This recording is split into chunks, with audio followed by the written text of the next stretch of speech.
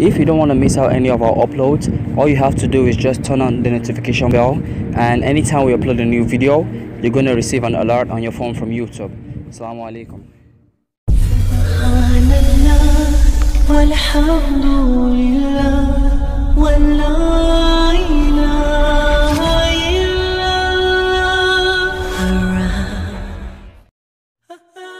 Is there anything that mentions the impermissibility of wearing the color red for men and women? The answer is yes. There's a hadith narrated by Ali, if I'm not mistaken, may Allah be pleased with him. He said that we were prohibited to wear red. And there are other hadiths of al-mayathir al-humur.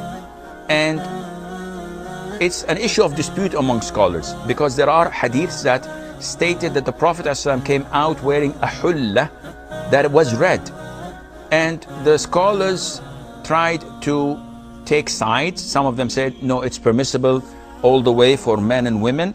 Others said no, it is prohibited for men and women. And some took a middle path, and they said if it is totally red, then it is prohibited.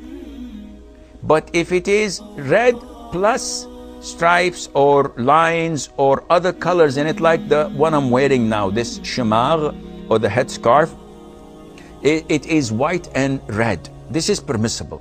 And this is the definition of hulla. See, hulla is something that has lines of green, of yellow, of black, or whatever. So it's not totally and purely red. And some say that this is only for men.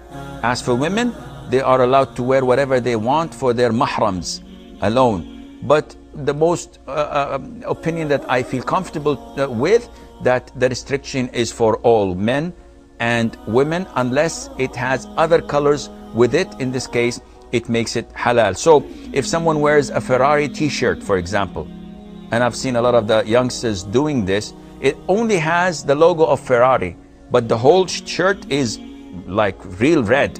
If you were a bull, you would, do something wrong. No, this is not permissible. You should not wear such a t-shirt, and Allah Azza wa Jal knows better.